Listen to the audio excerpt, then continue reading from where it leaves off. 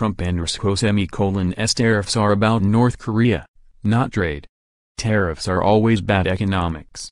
But regardless of how dumb you may think President Trump is, he can't believe this is about economics. This is a different motivation. First, these tariffs are too tiny and too unenforceable. We've basically announced 10% to 25% tariffs on $150 billion of goods, totaling less than $40 billion. China reciprocates. Maximum $40 billion more. Pundits panic. Markets wiggle wildly. But you should look past this smoke. If you're worried all this will cause a recession, here's my promise to you, we'll never suffer a downturn unless the whole world does. And we're way too intertwined now, with an $80 trillion global economy growing over 3% annually, and 3% plus inflation. That's $3 trillion nominal annual growth, so the combined Chinese and American tariffs of $80 billion at worst knock 2.7% off that expansion. Really, it's pebbles pitched in an $80 trillion, with a T, lake.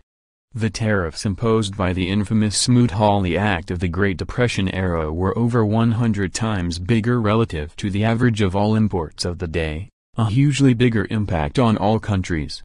But these new tariffs don't amount to even a fraction of $80 billion. Single-country tariffs, like these, are toothless for the exact reason economic sanctions against countries always fail. Imagine, we in 20 countries sanction North Korea and won't sell them bins or diddly.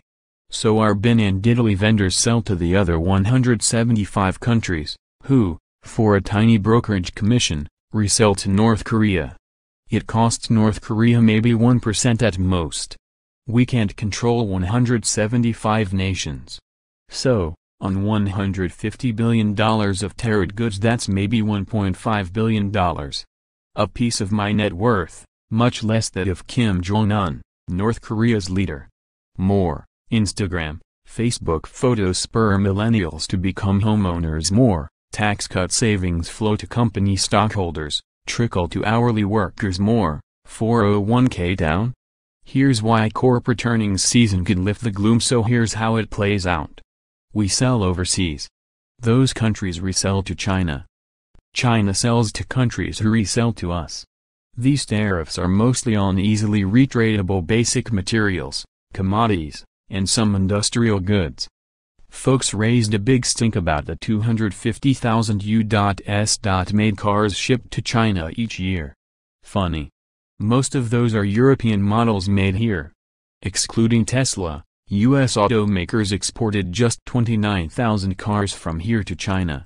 So now China will buy from Europeans while we sell ours back to Europe. It's so fluid. To think traders aren't wilier than tariffs is just dumber than dirt.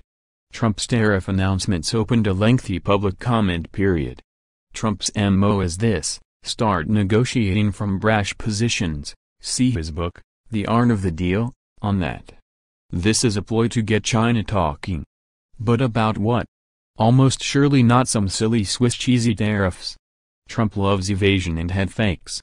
So I suspect this is about North Korea. Connect the dots. How could this play out? Trump wants to meet with North Korea's Kim. Kim had never left North Korea until recently.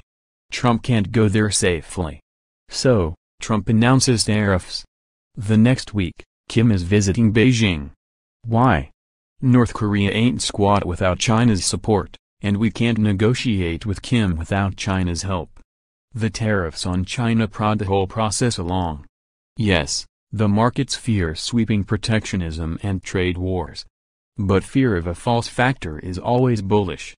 And fear is in capital markets now. The reality? This ain't no Smoot-Hawley. Even if I'm wrong on North Korea, these tariffs are simply too tiny and unenforceable to cause a recession, as cameoed in my March 18th quiz. Buying fear is almost always a long-term profitable trade.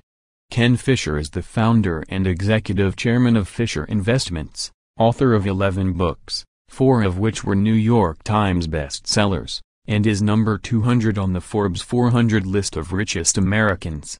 Follow him on Twitter at KennethLFisher. The views and opinions expressed in this column are the author's and do not necessarily reflect those of USA Today.